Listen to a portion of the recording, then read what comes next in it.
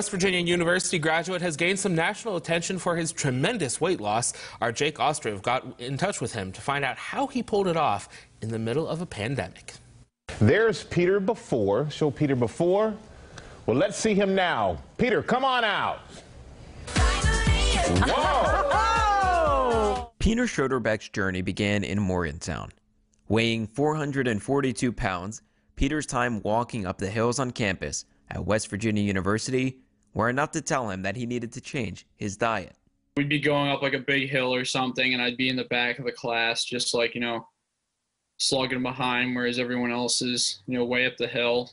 And I was just, like gasping for breath. And I just kind of realized this is, bad. A member of the class of 2020, Peter was sent home to Connecticut in March and graduated virtually with his classmates.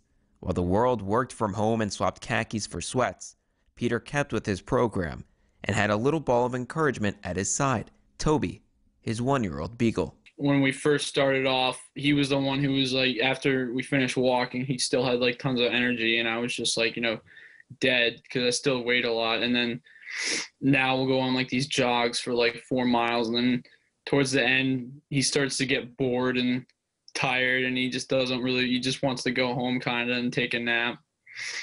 And I'm the one who, still has the energy to finish off. It hasn't been an easy journey, but Peter now steps onto the scale and sees a new man, one who has lost almost 210 pounds in about a year. He may not quite be done with his journey of weight loss, but Peter has not felt this good about himself in a very long time. Why stick with it through this point? I'm happier right now than I've ever been, really, in my whole life. When I started to lose the weight, I just, slowly became a happier person.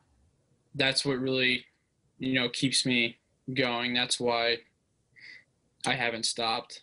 Reporting for 12 News, I'm Jake Ostrov.